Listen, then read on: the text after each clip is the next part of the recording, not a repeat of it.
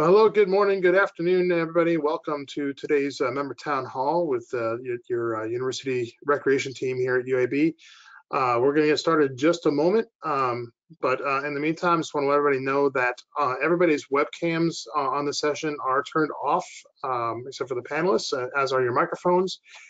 Should you have questions at any time during this session, please feel free to type those questions into the questions panel under the GoToWebinar control panel, and we can answer those as we go along, or there will definitely be a dedicated question and answer time at the end of the session as well.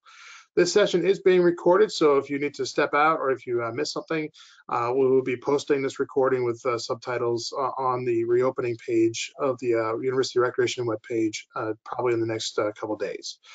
So without any further ado, thank you for joining us. I'm going to turn over to Craig Decker, the Director of University Recreation here at UAB. Thanks, PJ. Welcome, everybody.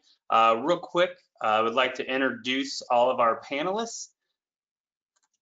We have Stacy Maylene, our Senior Associate Director for Programs, Seneca Wilson, our Associate Director for Facilities and Guest Services, and Henry Kniffel for Assistant Director for Marketing and Membership. As you see on your screen, we'll be covering many topics today regarding our reopening. Through the presentation, we will answer the questions asked during the registration process. However, as mentioned, there will be a question and answer time at the end. As you're aware, we're planning for the August 17th reopening, which is on Monday. On the slide, you're currently seeing our planned hours. However, the spaces available within facility and the hours of the aquatic center might need to be adjusted based on usage and staffing, etc. So, for example, we're navigating the process of the re-entry for our students and making sure that everybody is tested and has that negative test before they come to work for the first time as they come back to school starting on the 24th. There was a question about swim lessons. We'll cover that later in the presentation. Also, there was a question from a student asking about access. If you are a registered student, your access will come across automatically. There's nothing special that you need to do. But if you're on the webinar today, welcome to campus. As we reopen the facility, we have been working with UAB administrators and others to prepare our policies and procedures and our impact on our areas. When we reopen on the 17th, these areas are going to be closed. We understand the locker rooms will have a tremendous impact and are continually monitoring state of Alabama guidelines and working with UAB health experts and administrators to get those open as soon as possible.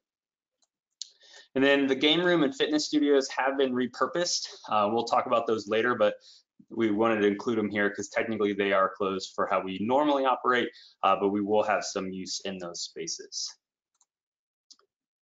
As students and employees, you'll be required to show the least risk message from Health Check. The easiest way to do that is through the passport feature. As you complete your health check and simply show us that screen, or when you finish that program, the health check, you'll see the Get Passport button, and then you'll load that on your phone, and you can simply show us that screen as you enter. If you're not affiliated with UAB, but you're a partner of somebody who is, and you have a membership, you'll just be required to answer the screening questions that are based on the UAB health check. Only students 18 and older and members 18 and older are permitted in the facility. Just remember that as a student who might be under the age of 18, however, you're still legally a minor. Once you enroll at UAB and become an active student, your student status kind of trumps that from a university standpoint. So you will have to be able to access the facility. But at this time, we're not allowing guests or minors in the facility, and we'll update that as that information changes. Social distancing must be practiced by everyone. You'll see later in the presentation our efforts to help facilitate that, but we hope that you all help us facilitate that as well. The face masks must be worn by everyone at all times, even while exercising, other than while in the pool swimming. These are just some helpful tips for how to properly wear the mask. However, our staff will be here to guide you through this if necessary, but probably by now we all have been well practiced in the art of face mask wearing. And then a few other measures to help us reduce touch points within the facility are as follows. We won't be accepting cash as a form of payment through our services. We will not be offering towel service for members, and our equipment issue will be closed. And again, those are to kind of limit the touch points. And then we have disabled the drinking fountains that you would put your mouth near or on, but we do have the refilling stations available. So we ask you to bring your own water bottles to get those refilled, and there's a few of those throughout the facility. Now we're going to take some time and walk through some area-specific policies. We have tremendous amount of signage in the facility to help alert everyone to these. This is more of an FYI purpose today. We're not expecting anyone to remember to memorize all of this as you enter the first time, but it is all on our website that was mentioned and that you probably found this town hall from. So in the fitness center, we have broken up that area into two main larger spaces, but then within that, we'll have a cleaning schedule that'll be specified as well. But the lower fitness area will have that capacity of 40, and then upper fitness, the occupancy of 20. The fitness center equipment has been reorganized to, again, allow for that social distancing piece. So we just ask you to kind of respect that structure to make sure that we can keep everybody safe and keep that social distancing in place. And then as mentioned in the bottom there is the cleaning schedule. So we've broken up the area into those 7 spaces, and we will be closing those off at designated times just to make sure we can do our heavier cleaning. But in the meantime, we still expect you all to clean your equipment before and after use, just like we do in our normal operating times. And then the Iron Cave, we have a max capacity of 5 in there. However, based on the layout, we might have to structure some of the equipment. And so you might not be able to use everything, but you'll be easily able to access the items that are available, and we'll have all that noted out as well. I mentioned earlier, the game room has been repurposed. We were able to throw in some cardio equipment in there to allow for more usage of the cardio equipment. And we took down the tables to, again, encourage the social distancing piece in that space. And we'll make that available once we can, but it is currently unavailable until further notice. The racquetball and squash courts and our Studio 5 is a 1 per space occupancy, and those areas are going to be reserved, and we'll talk about that a little bit later during an update from Seneca. We ask that you kind of wait outside that designated spot to help make sure that we're giving everyone the space they need. And then on our track, we have an occupancy of 10, and as we kind of break away from our normal there, we're asking everyone to be on the outer lane to make sure that we, again, aren't having people pass and that kind of stuff. And then when we do need someone to pass, we have ample space for them to do so. And then our center court and forecourt areas, for open recreation purposes, they have a 2 per court occupancy. That works out to the 1 per half court. And you must bring and use your own equipment. Again, as mentioned earlier, the equipment issue will be offline during this time. And then we're making sure that no one does any sort of team-oriented informal use on those courts. There will be some academic classes that utilize that space as they needed extra space to be able to allow for their own social distancing as part of the hybrid model. And we'll make sure those times are denoted on our website. Swimming lanes, we will have these, the lap lanes, and we've actually added another lane that is normally a part of the leisure pool to make sure that we have as much space in that pool as possible. It will be 1 person per lane, which for you lap lane swimmers, that's maybe a breath of fresh air, so we don't have people sharing a lane right now.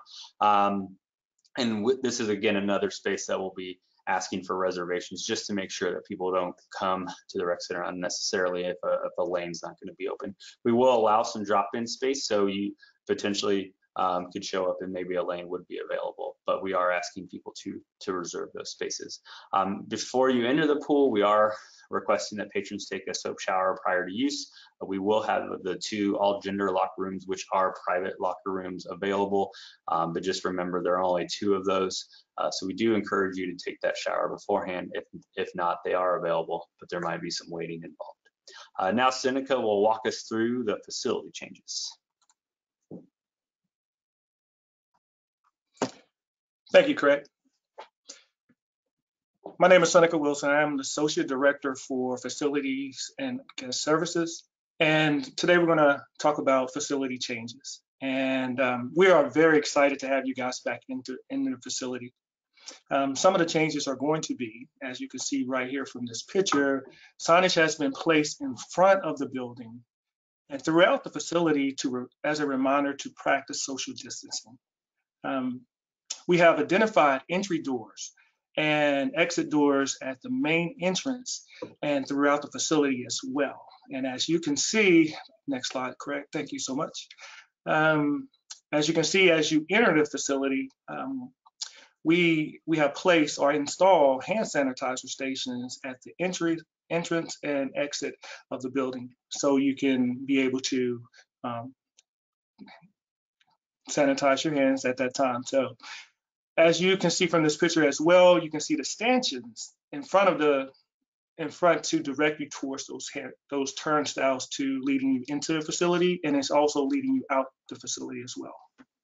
Next slide.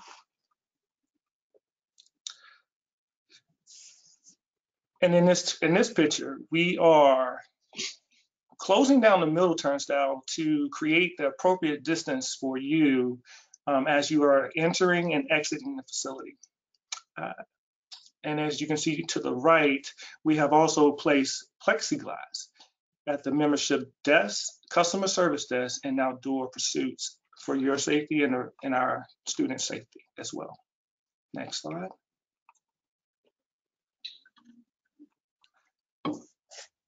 There's also signage throughout the facility as a reminder to practice social distancing. Other signage you will see in the facility as well will consist of traffic of flow, conduct, code of conduct, please wait here, policy changes, and capacity signage as well. Speaking of traffic of flow, the main stairwell going up to the studios is one way only. And the fitness center stairwell will be one way going down.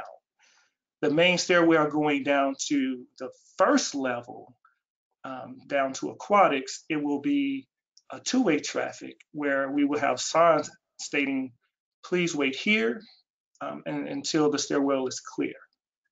And as you can see, this sign as well, these are some of the signs that you will see throughout the facility. Also, we will have directional signage that will show you the traffic that we want you to go throughout the facility as well. Next slide, please. Here in the fitness center, the lower and upper fitness center, we have placed equipment 6 feet apart in the facility. Patrons will only be allowed to use every other piece of equipment. We have provided a schedule in the fitness center, also online, to show you areas that will be closed for deep cleaning. So you are able to modify your workouts or adjust your normal workout schedule. In addition, you go to the next slide, please, Craig. In addition, we have placed some equipment in the game room area to create more space, so we can have other areas in the facility to work out. As you can see in this picture, the games in the game room will not be available, but the racquetball courts will be available.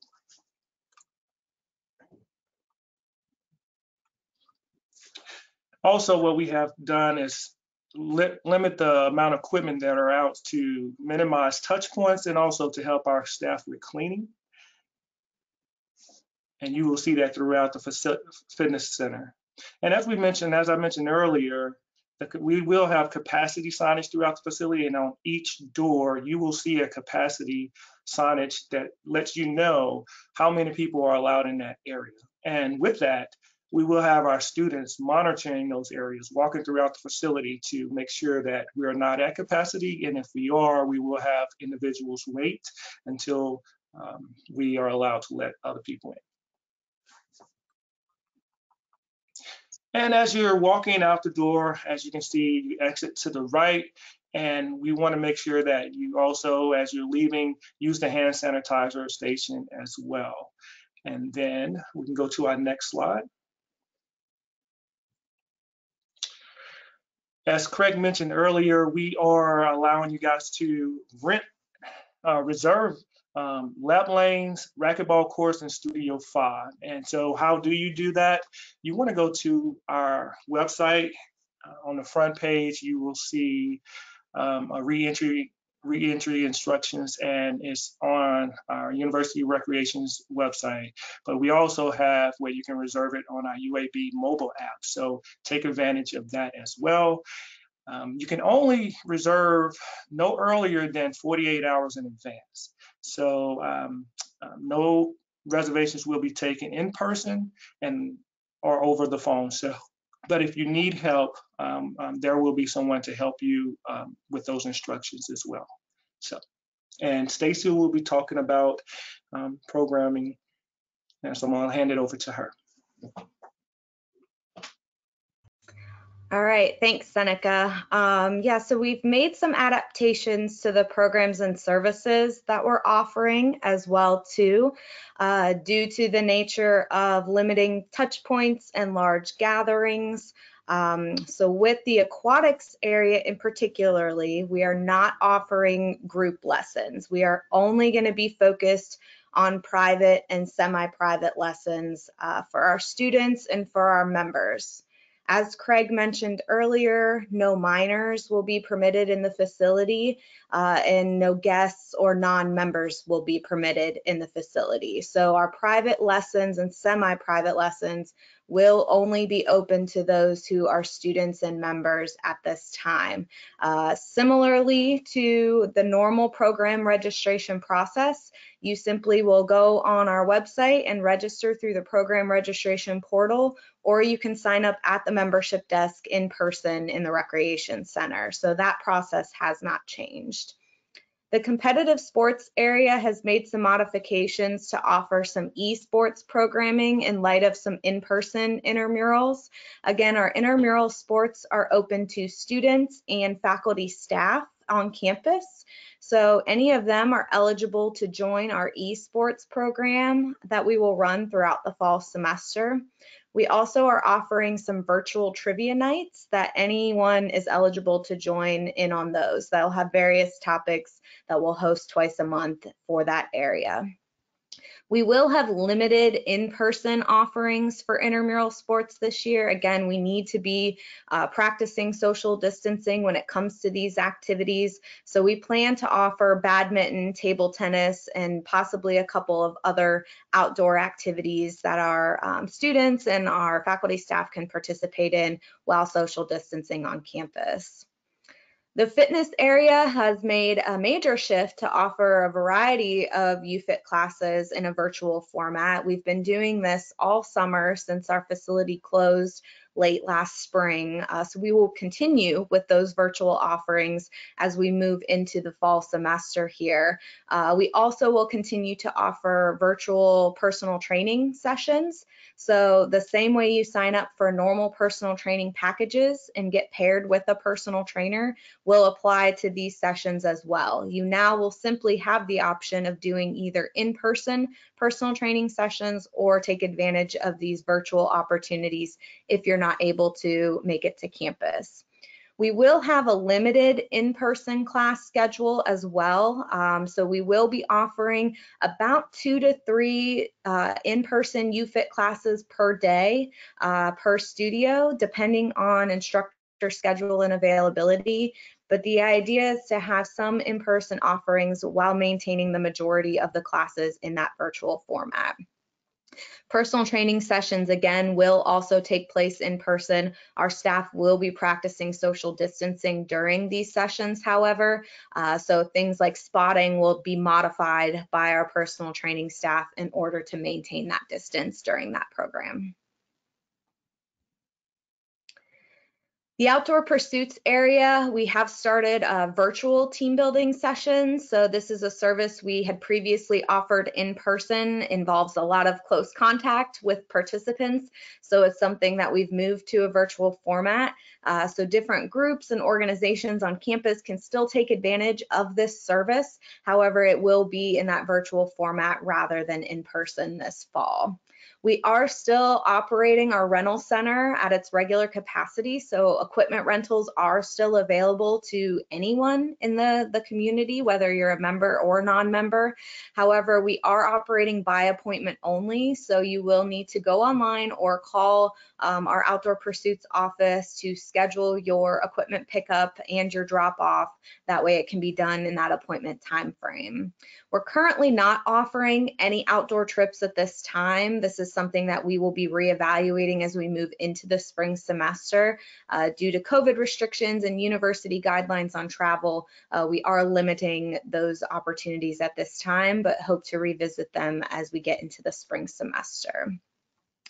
With our wellness program area, we currently are not offering massage therapy, again, due to contact and touch points. This is a service that we are going to hold off on at this time.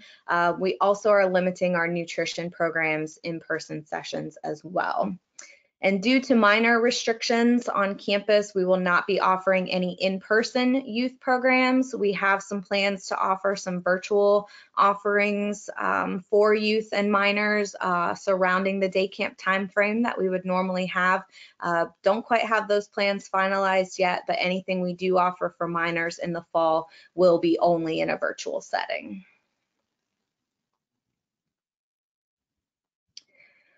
We want to make sure that all of our students and members know how we're responding to COVID-19 and what steps we're taking as a staff to ensure your safety as well as our staff safety. We want to make sure we create an environment where everyone feels comfortable to come utilize the facility and take part in the in-person programming and services that we are offering at this time. Our staff are working hard to follow CDC guidelines, Alabama state guidelines, as well as UAB implemented guidelines. We are doing a variety of training sessions with our staff to get them prepared to return to the work setting in this different environment that we're going to be facing at this time. We are doing employee screenings very similar to the participant screenings as you come in to utilize the facility to ensure that our staff are not experiencing symptoms as we place them in the work setting. We're also limiting areas of congregation. So we've removed furniture that's more in lounge areas. We've eliminated those types of spaces. That way we can limit congregation around those areas. Seneca talked about equipment. We're removing a lot of that extra loose equipment in order to reduce those touch points throughout the facility. And we've mentioned moving that all to ensure that we are social distancing with our members and with our staff. We have a very rigorous cleaning schedule that we've added for our staff. So we will be doing that extra cleaning and disinfecting throughout the day. We also will have certain closures throughout the facility at times that will allow us for deeper cleaning as well. And then our reduced hours of operation, as Craig mentioned earlier, will extend throughout the fall semester in order to limit our exposure time and allow for that additional cleaning. So at this point, I will pass it along to Henry to talk about some membership information. So as everybody on this call, I'm super excited to reopen this facility and welcome you guys back. As many of you know, UREC offers a few different payment options for members to choose from. And so we had to work through those few different scenarios to accommodate for each of the groups. So the first group are members who paid in full, and since we closed our operations on March 15th, we'll apply the amount of days since the closure until Monday to their expiration date, so we'll extend their membership by the exact amount of days. The second group are our members who are paying for their memberships monthly with the credit card on file. And so again, the last credit card billing has been processed in March, and that paid for the whole month of March. And so we'll apply the second half of March towards the second half of August, and then we'll restart our normal credit card billing in September with the anticipated date of September 2nd. The third group are our members who are paying monthly out of their payroll with payroll deductions. We haven't processed payroll since we closed, and so in order for us to respond better to all the external circumstances and to be more transparent and responsive, we will not be restarting payroll deductions as we reopen. Payroll deductions always paid for some period of time in advance, and so as we transition, we'll set those members. We'll basically set those members with an expiration date to reflect the amount of times they prepaid for, and we'll ask members to transition to our monthly billing with the credit card on file. The process is actually very easy. We offer a few different options. You can call our membership desk on Monday and we can add your card on file over the phone, or you can do it from the comfort of your home from our member online portal, as well as from the UAB UREC mobile app. If you have any specific questions to your membership, please contact our membership team and then we'll work with you individually just to make sure we give you the exact information regarding your account. We also had to address our non-prime member group, the early bird and night owls, due to reflect some of the hours of operations adjustments. And so to move forward, our non-prime members will have access to the facility from 6 a.m. until 3 p.m. So normally they had a 6-hour period of window during the day. Now we extend by 9 from 6 a.m. until 3 p.m. And they'll have unlimited time on the weekends as well. And so since we're transitioning from the payroll to our credit card billing, we're more flexible in terms of our freeze, membership freeze and cancellation procedures. We no longer require 45-day notice for our membership freeze. So if you'd like to freeze membership, we can do it at the end of the month, as well as we do the same thing with cancellations as well. One additional policy change on our membership freeze, we no longer require the cap of 6 months. So members may freeze their membership longer than 6 months if they wish to do so.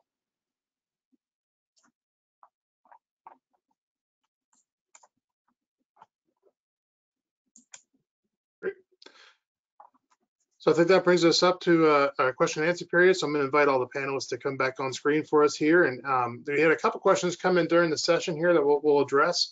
If you have any questions based on the information that you've seen here, please feel free to type those into the questions panel and we'll go ahead and try to address those as best we can. So the first one is kind of a clarification. Craig, you touched on this, and Stacy, you kind of mentioned it a little bit too with the minor policy. But if someone is a UAB student and they are underage, as they are under 18 years old, they will still be allowed in the facility this fall. Is that correct? That is correct. All right, great. So yeah, so your status as a student does supersede your status as a minor. So if you are a student and under 18, you can still come use the facility this fall. Henry, this one's for you. Mr. Pakal here said, I am a student this fall. I downloaded the UAB Campus Recreation app and it shows that I need a member ID. Where do I find that ID? Excellent. So that ID is actually different from Blazer ID, and you'll have to contact our membership team to share your online services credentials with you, and you will use those to access the mobile app or the online member portal. The easiest way to do it is do it over email. The email address is recmember@uab.edu, or you can call our front desk as well. And what I'm going to do is I'm going to just go ahead and type that address into the questions panel so that if you need that address, recmember@uab.edu, it's right there in the questions panel as well. Very good. UAB students are automatically members, correct? That is correct. As long as you're a registered student, you are good to go. Great. Stacy, this is for you. Will the UFIT classes still be held with social distancing guidelines? Yes, 100%. So we have actually done capacity accounts for each studio space that will allow us to have just a minimal number of participants in each class, but that way they can practice social distancing along with the instructor. So class sizes will be smaller. We've also marked off the spaces within each studio. That way participants kind of know their area to stay within, and the social distancing will be practiced throughout every class that we offer in person. Fantastic. And this wasn't a question, but I'll just ask it as a clarification. Will there be any aqua fitness classes offered in person? Not at this time, no. And that kind of relates to the next question here is, when you do a lap lane reservation, can we do our own aqua exercises in those lanes, or are we restricted to only doing lap swimming?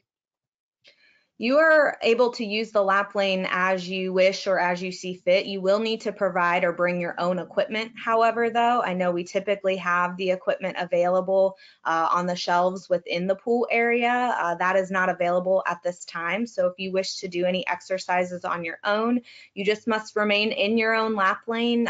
We won't permit patrons in the leisure area at this time, but you can definitely utilize your lap lane provided you bring your own equipment to do that. Great. Seneca, I think this one's probably best for you. So this patron said that they left things in their locker. How do you get them if the locker rooms are going to be closed down? I'm going to let Henry answer that question, but we definitely have a process for that, and I'm going to pass it over to Henry. Thank you, Seneca. So to address that question, we do have a process in place. So all you have to do, just please email our, again, direct member email, and what we'll do, we'll bag it for you and set up an appointment for you to come in and pick up your belongings. Great. So rec member at uab.edu, and we'll set up a time to come get it, and we will go into the locker room and put everything in a bag for you, and then you can pick it up. Great. See, will there be a designated space to stretch or non-equipment use? So flex training, doing personal yoga, Pilates, whatever else. I guess that is probably a better one for you, Seneca, right? Yeah, I can definitely answer that question. All right. Yes, we will have designated areas to stretch throughout the facility. Is one person capacity in those areas, but we do have some areas to stretch, and we will have a time limit on those, so other people are able to use that space as well. Great. Stacy, back to you, Fit. Will there be a requirement to register for those live UFIT classes in advance? We're looking at that option currently. That's something we haven't quite finalized just yet. Our plan is to start to see what kind of demand that we're having for the in-person classes. And if we start to see that they're reaching that capacity, then we are going to implement a registration process. It'll still be a free, you won't have to pay to attend the UFIT classes, but we will do a similar process that we are looking at for lap lane reservations or racquetball court reservations. It would be the same type of process through the app or online to simply register for a space in the class. But at this time, we're going to see what that demand looks like for the in-person classes, see if we're reaching our capacities. And if we are at that point, then we will implement the registration process. And if people were already used to doing F45 class reservations or cycle class reservations, the process is very similar. It's just not, there's just no fee associated. You don't have to purchase a package before you make the reservation, but if you're used to going to the app and making your reservation for those classes, the process will be very similar. Exactly. But like Stacy said, only if we do see a demand such that we need to implement that. Now, speaking of demand, that kind of takes a great segue into our next question here. What happens when capacity is reached in a given space? Will members be forced to just wait outside and congregate, or are they asked to go somewhere else? How are you planning on handling the capacity control in these different spaces? So we have our supervisors roaming the facility and monitoring those spaces, and they will have an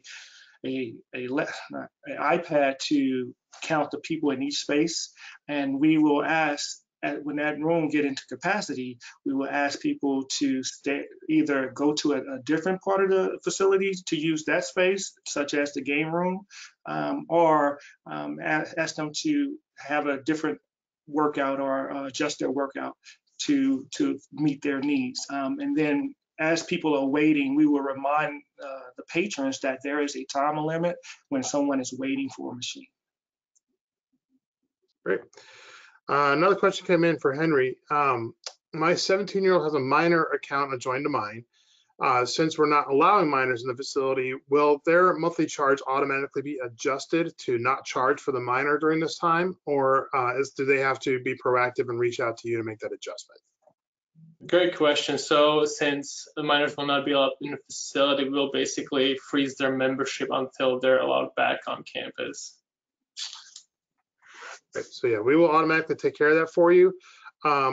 If you would like to follow up, I'm sure our contact information will be up here specifically. So if you're still concerned about that, then definitely reach out to us. We'll be more than happy to absolutely verify that your specific account has been handled. But our plan is to go through all of the minor accounts and freeze the minors on the account and not charge those fees for the time that the minors are not allowed in the facility. That just about wraps up the questions I think we've had so far. I will just give a couple more seconds to for people to jump on in and ask their last minute questions here. However, while we're waiting, what I'll do is I'll just ask Craig, if people have any additional questions and looking for more information on this, where can they go? Is there a space on the website where they can look at or an email address they can send a question to? Yeah, so the easiest way to access that is our reentry website, which is there's a banner on our homepage that directly links you to that, and we'll make sure that that banner is always at the top of the website. As we know, that'll probably be the most frequently accessed piece of our website. We purposefully made that kind of the hub, so that way we don't have outdated printed materials in the facility. The website will be updated to reflect any changes that need to happen. And then the rec member email address is the best email address, because then there's people monitoring that address and they will forward your question on to the appropriate party. So instead of you trying to search and find the right person, if you email that, we'll do the hard work for you and we'll find the right person to give you that answer. Fantastic. Yeah. So especially if people are watching the recording of this later on, I know that we have a lot more people registered than actually attend. So if you're watching the recording, if you have a question, please send an email to recmember@uab.edu. And then also check out the reentry webpage, linked to a banner on top of the main campus rec University Recreation webpage, excuse me. One last question popped in, then we'll wrap things up. This one's for Stacy. What kind of mask requirements are there for use of the pool? So the only requirement is to wear your mask into the aquatic center until you go to get into the water. You are permitted to take your mask off as you get into the water to begin your workout or lap swimming. So we ask that then when you get out of the water, you put your mask back on as you're roaming through the aquatic center as well. So in and out while you're not swimming is our requirement for wearing the mask while in the pool area. Fantastic. All right, guys, thank you all so much for your time. I appreciate you joining and take time out of your day to answer the questions for your members here. Thank you to all the members and people who joined on, and to all those of you watching the recording later on too. We can't wait to have you back in the facility. It's been very, very lonely without you. And so we're definitely looking forward to seeing you back on the 17th. So everybody have a great day. Have a great week. Stay safe, wear your masks, and we'll get through this. Take care, everybody.